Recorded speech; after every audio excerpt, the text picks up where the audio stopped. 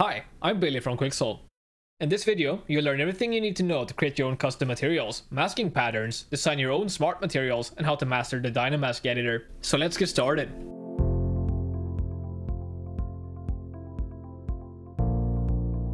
A basic material is a single layer base material. It consists of one layer per document with a set scan-based reflectance value and a tileable texture applied as a Photoshop pattern. To create a basic material, click the Add a Material button. This will open the material browser. Here you can choose from a variety of included materials, as well as the ones you've made yourself. You can change the reflectance value of the base layer by clicking the Edit Reflectance button. This will bring up Photoshop's color picker. In the Albedo document, you can select whatever color you like, and in other documents, you either have the same freedom or restricted to grayscale, depending on the specific map type. You can change the visibility of the base layer by changing the opacity value.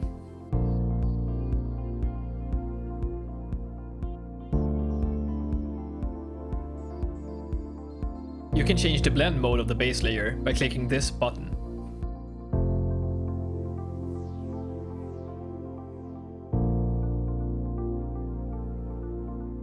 You can also change the properties of the texture overlay. To edit the size of the texture, change the scale value.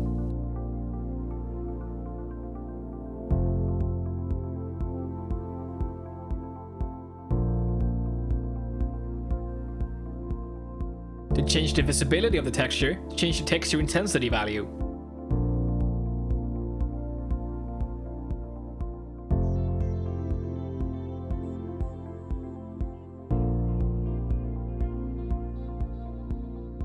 And lastly, you can change the blend mode of the texture as well.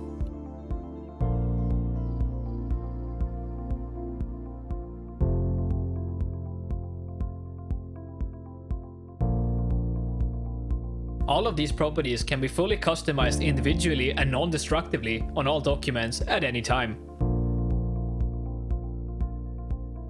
To create a custom material, you need a set of tileable textures. For a basic material setup, you need an albedo or diffuse texture to define the diffusion of your material. A gloss or roughness texture to define the differences in the microsurface of your material, like damage or differences in smoothness. And a normal map to define height variations on the material that would not be present on the mesh. Optionally, you can also use a specular texture to define how much light gets directly reflected and never penetrates the surface layer of your material. A texture is rarely needed to define the specularity, unless your material has both conductive and non-conductive elements defined by the same texture map. To create a basic material, click the Import a Custom Material button. This will bring up a menu where you can import textures and set reflectance values for each specific input. The details of your texture will be separated from the average color of the document, which can be changed both when the material is initially created and at any point after it's applied. The material I'm going to create will be a marble material based on some photos I took. To select the diffuse texture, press the checkered box on the Albedo tab. This will bring up an Explorer window where you can select your file as you would in any other application. The small box on the right side of the tab represents the reflectance value.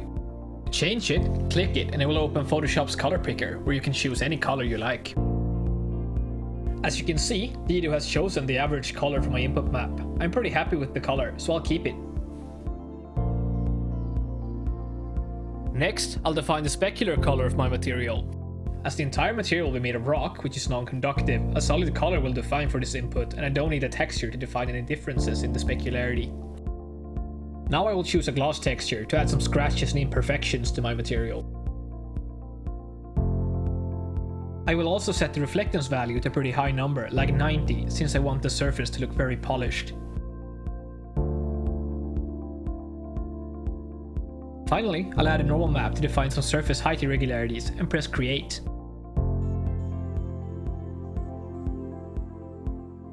An Explorer window will pop up. Here you can give your material a name and save it wherever you like. I'll just stick with the standard folder for now. Saving your material here will put it under the Custom tab in DDO's material browser, located at the very top. You can also create your own subfolders in here if you like. When you click Save, a preview image will be generated, and your material will be saved as an XML file in the chosen location, along with a PSB file for every texture.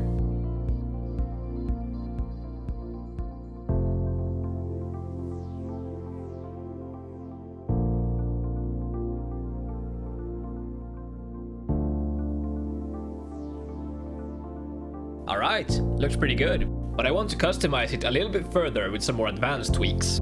To do so, you can directly edit the material XML file that DDO created and poke around the numbers a little bit to make permanent changes to the material. Built-in tools for this are coming, and this step is optional and aimed towards those of you who are interested in building your own custom base library. The reflectance is the color of the respective map, represented with a hex value. Opacity is the visibility of the base layer, represented in %. Blend is the blend mode of the base layer. Material intensity is the visibility of the texture overlay. And material blend is the blend mode of the texture overlay. To figure out what I want to edit in my material, I usually try some things out in DDO and then transfer the changes I like to the XML file.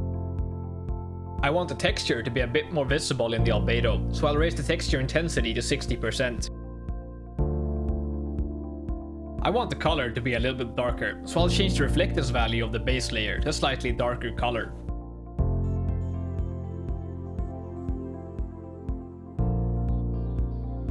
I also copied the hex value from Photoshop's color picker so that I can paste it into my XML file.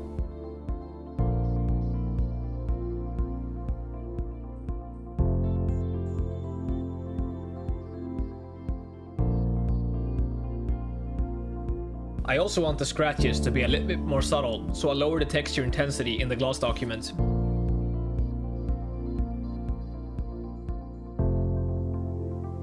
After the document is saved, the changes will be applied, and your material will look the way you specified every time you create it from this point on.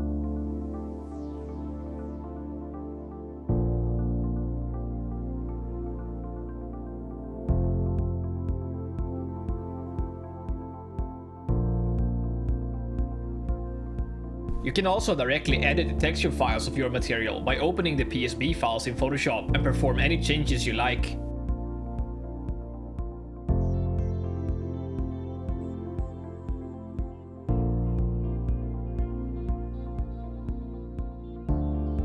Masking patterns are used to add texture details while masking between materials.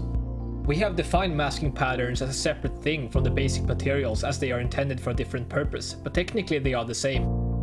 If you don't know what a masking pattern is used for yet, it'll become clear in the next chapter of this tutorial. To create a masking pattern, click the Add a Custom Material button. A masking pattern only uses the albedo texture input. Click the checkered box on the albedo tab to browse for a texture file. The textures used to create masking patterns are grayscale images, as they don't need any color information. When you have selected the texture you want to use, press Create Material and you will be greeted by the same window as before. Give your pattern a name. Click Save and DDO will take care of the rest.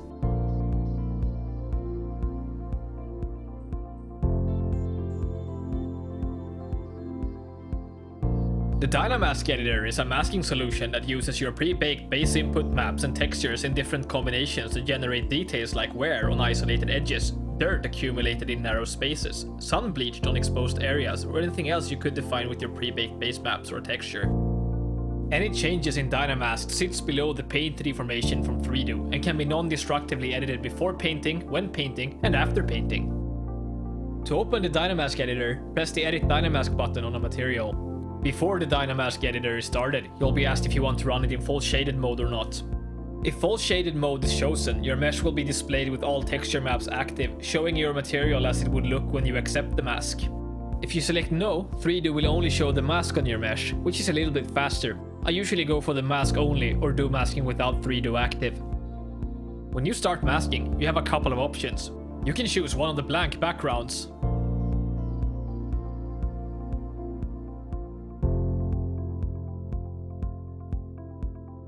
Start with one of the presets and tweak the settings to your liking.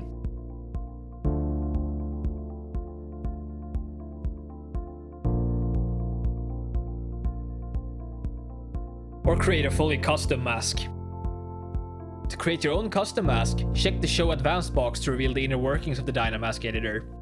The masking works by using your pre-baked base maps and textures in a hierarchy controlled by blend modes, so if you have prior experience with Photoshop, this will look familiar to you. When I do my masks, I usually start with one of the black or white backgrounds. I use the black background if I want to add detail, and the white background if I want to remove detail. But of course there are exceptions to the rule. All inputs in the Dynamask editor uses pre-baked base maps except for the 2 texture slots at the top and the mask slot at the bottom, meant for masking patterns and basic materials to break up the mask or add detail. On the left side of every input there is a checkbox that activates or deactivates the input type, and a slider that controls the opacity of the input method. On the right side of every input you'll find 2 buttons, one that inverts the texture and one that sets the blend mode of the texture. On the far right you'll find an arrow. If you click it, you'll see the options for the specific input. The texture inputs is used to add or remove detail from your mask by using materials or masking patterns.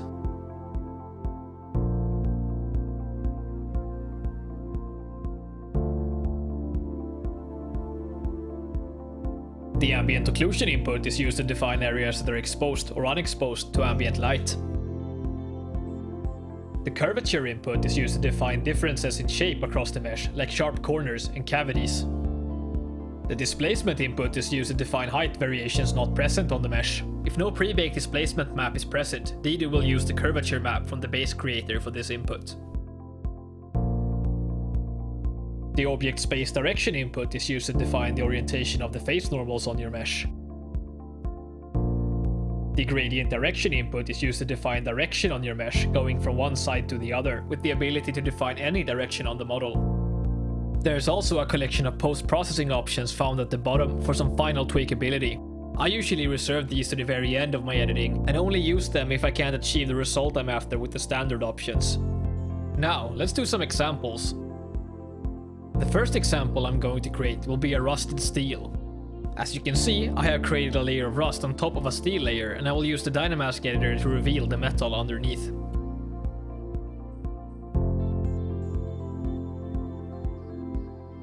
For this setup, I'll start with the black background since I want to add the rust on top of the steel, effectively adding white wherever I want the rust to be visible.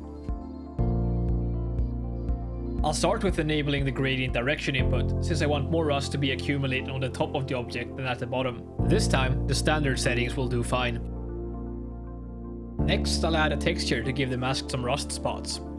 I usually use the secondary texture input before the first one. This is because I want the flexibility to add a secondary texture above my primary texture to break up repetition if needed, and to add some variety.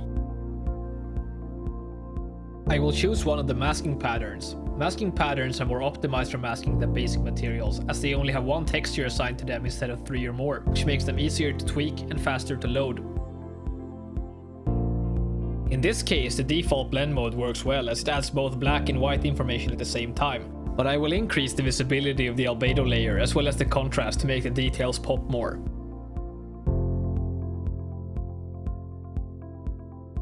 If a basic material was chosen instead of a masking pattern, you would have a visibility slider for each texture assigned to that material. I'll now load a texture into the first slot.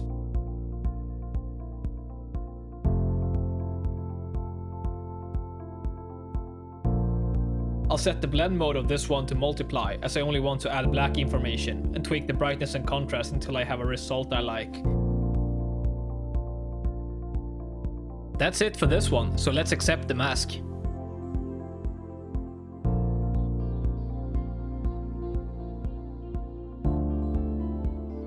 Next example is going to be a damaged painted metal. This time I've created a layer of paint on top of a steel layer, and I will mask paint away to reveal the metal underneath.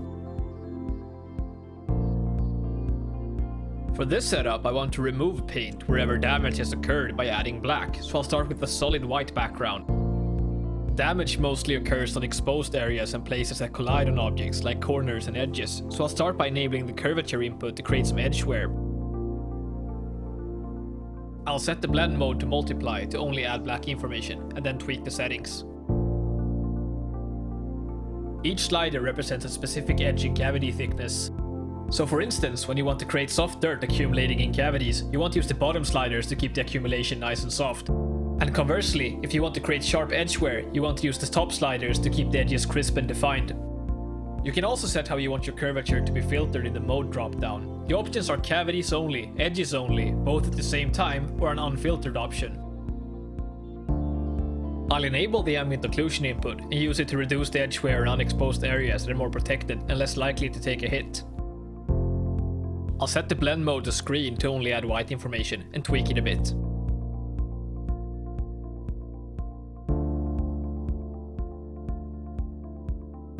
Next, I'll add a masking pattern to the secondary texture slot to create some scratches.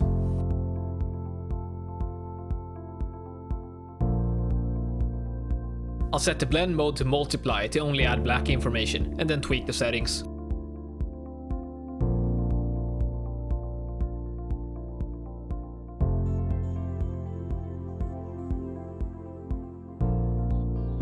Lastly, I'll add a masking pattern to the first texture slot to break up repetition and give the wear a less uniform look.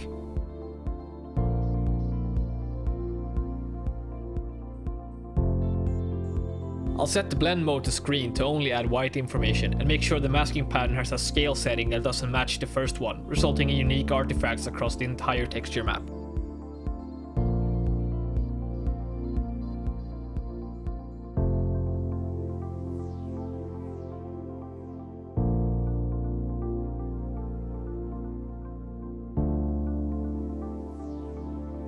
The last example will be some accumulated dirt. Since I'm adding the dirt on top of the metal, I'll start with a black background to add white wherever I want the dirt to be visible. I'll enable the ambient occlusion input. This will be the primary detail of this mask since I want the dirt to be gathered in crevices and narrow spaces. I'll set the blend mode to screen so it only adds white information, then tweak it.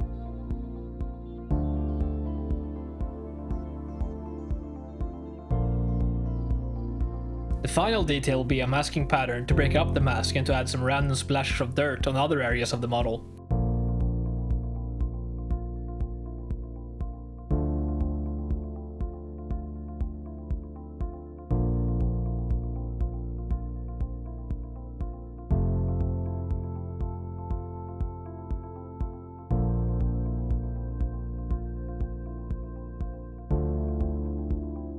If you want to save your masking settings as a preset, click the Save as New Preset button. This will open an Explorer window. Give your preset a name and click Save.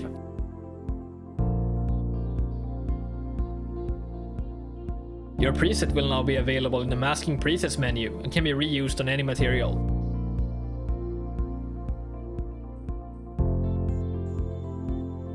A smart material is a flexible material that can consist of anything from a single basic material with a few tweaks to an entire collection of layered materials with varied surface properties and dynamic details such as wear, weathering, and decay.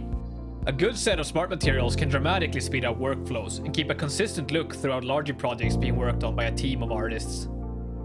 Creating your own smart materials is really simple, so let's give it a try. Before you get going, you have to think of how the material you want to create is structured. It usually makes sense to build the material as it is constructed in real life. For example, to create something like this old rusted painted metal, I would start with the metal base layer, add some rust to the steel, add the paint, and then add some dirt. But as with everything else, there are exceptions. With solid materials like plastics, I sometimes add damage on top of the base layer, and in some cases an extra layer might be needed to create detail that could not be done otherwise. Initially, the process of creating a smart material will be just like what we did in previous examples. The material I'm going to create will be a damaged painted metal. I'll start by adding a steel base layer.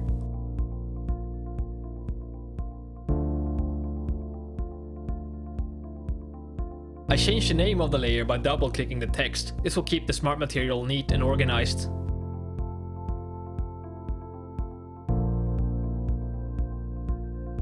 I clear the texture overlay on the steel layer as it will not make any visual difference after the paint is applied.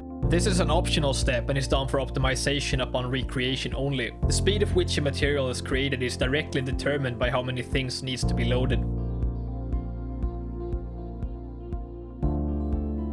I create the paint layer. This time I'll use one of the steel materials because I like the texture overlay that it comes with.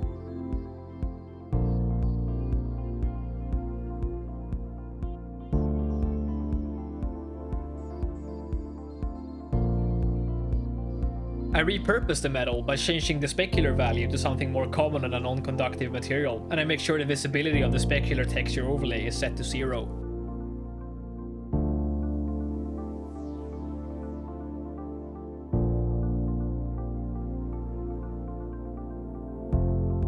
I tweak the texture overlay settings on all documents to get the look I'm after.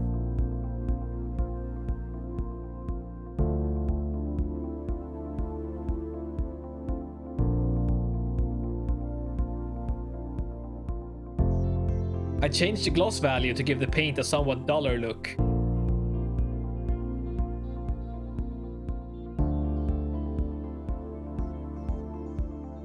I mask the paint to generate the worn look I'm after, using curvature and 2 masking patterns along with ambient occlusion to reduce some of the damage in protected areas.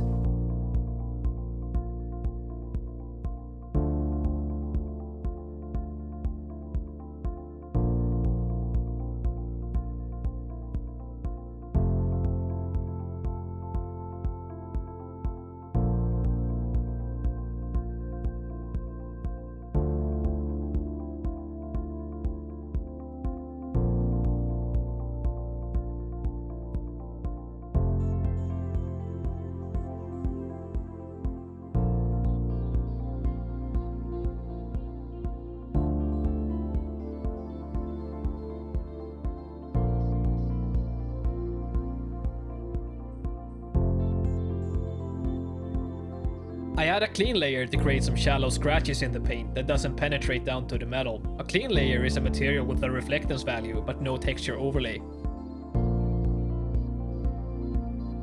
I lower the visibility in all documents to 0, except for the gloss.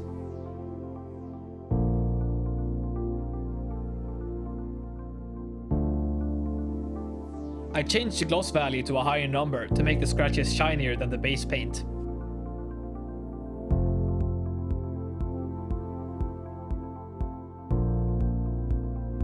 I mask the layer using 2 masking patterns, one to add scratches and one to break up the detail of the mask and make it more irregular.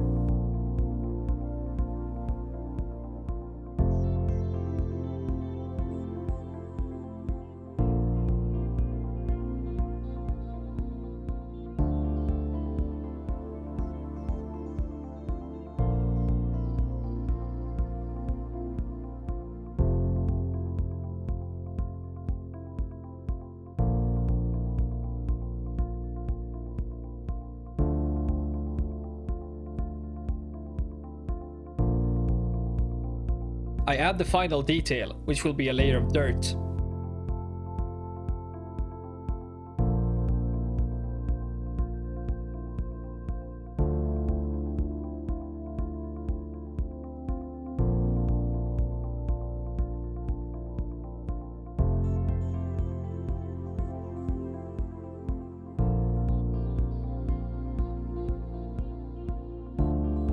I mask the dirt with ambient occlusion to place it in narrow spaces where it would naturally accumulate, and add a masking pattern to break it up and add some mud spots.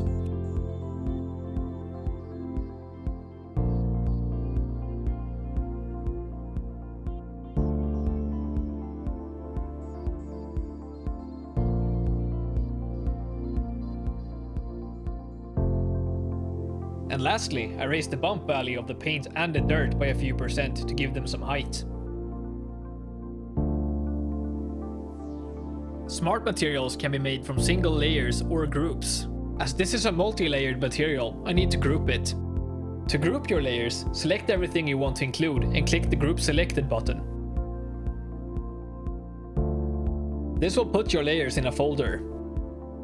The name of the folder will be saved along with your material layers. To rename it, double-click the text.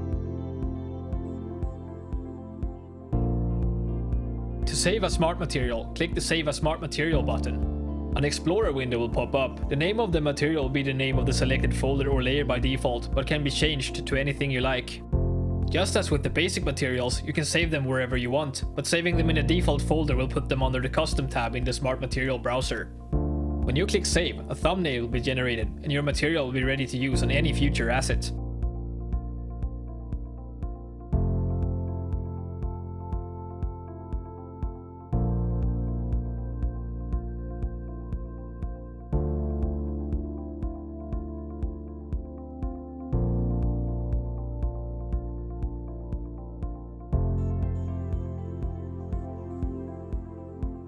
Smart materials are flexible and powerful tools. I encourage all of you to build your own library of them to add your own touch to your finished product. That's it for this time. Thanks for watching.